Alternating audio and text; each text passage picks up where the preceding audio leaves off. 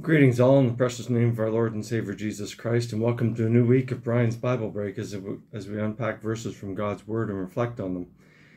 Well, the next couple of weeks we're going to look at the Jesus's I am statements in the Gospel of John, but I thought we'd begin by considering the significance of using that phrase, I am, because it is a phrase reserved for God, and it occurs in a couple of places in the Old Testament specifically, but we're going to look at Exodus chapter 3, verse 14 from the New Living Translation. But let's begin with a word of prayer.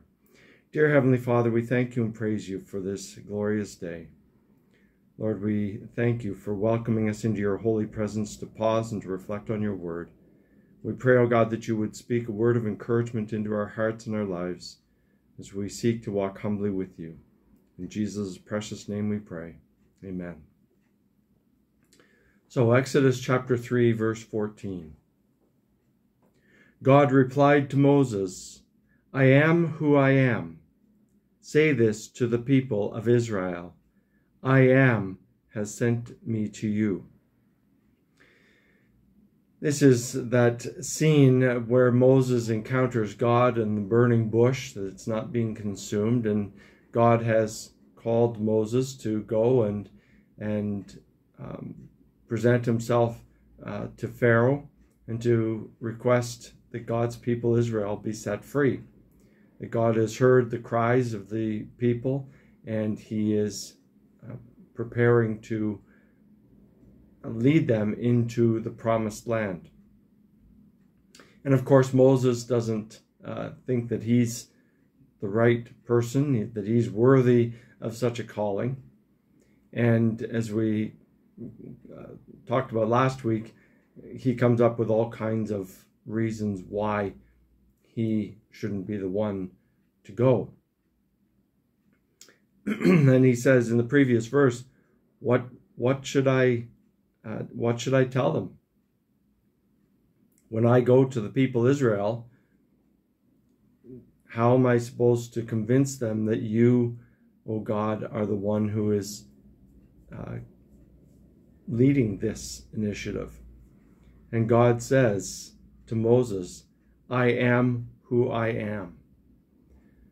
I am is the name for God.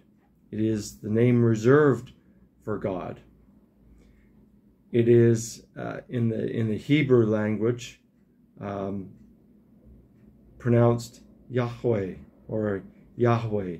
It is absent of vowels, and it is actually pronounced. And I don't do a very good job of it, but I'm not Jewish. But Jewish people would pronounce it, and it would sound like a breath rather than an actual word. Spelt YHWYHY.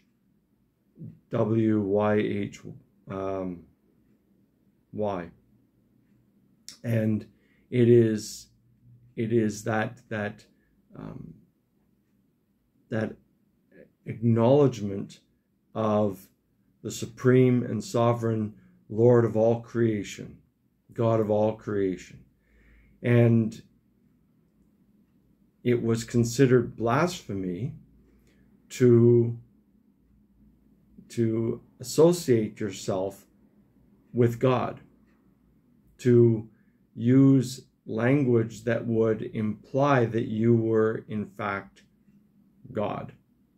And so Jesus in the Gospel of John uses 7 I am statements. And of course this creates problems for him because the religious leaders associated his use of I am statements as claiming to be God. And of course, Jesus was God, the Son, fully divine yet fully human. But they didn't know that. And so they viewed his claims as being blasphemous because he was claiming by the use of that language to be God. when God tells Moses to tell the people, I am who I am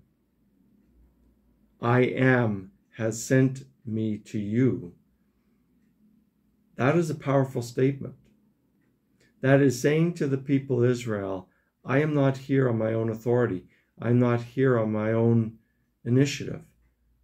The God of all creation, the God of Abraham, Isaac, and Jacob, the God that we worship, has sent me to you. And when Moses makes this claim, it holds weight. There's power in the name. And so God knows that the only way the people will listen to Moses, because what Moses is going to propose is preposterous, really, because nobody goes up against Pharaoh. Nobody demands anything of Pharaoh. And of course, they're concerned that if Moses goes and causes problems for the people, the Egyptians are just going to make life even more miserable for them. And of course, that does happen a little bit. But ultimately, Yahweh, I am, it will lead the people Israel out of Egypt, across the Red Sea on dry ground, and into the promised land. Or at least that was the original plan. It took 40 years for that plan to be realized, but that wasn't God's fault. That was the people's fault. The reality is, I am was true to his promise. True to his promise to Moses, true to his promise to the people. And so the good news for us, friends, is we can access this same God, this same I am, through prayer, through his word, through seeking him with our whole heart. The same God that led his people out of slavery in Egypt to the promised land is the same God who can lead us in the way we should go. And he's promised to do that. And so, friends, I encourage you this day, as you go about your day, seek the Lord with your whole heart. Ask him to help you with whatever it is you're facing. And know that as we surrender ourselves to him and his will being done, he is faithful to lead us successfully in the way we should go. Let's pray together. Dear Heavenly Father, we thank you and praise you for this glorious day, Lord, and we're so grateful that you are the God who comes in close and meets us where we are, who is true to his promises, is faithful every day to lead us in the way we should go. And so, Lord, we surrender ourselves to you that your will be done.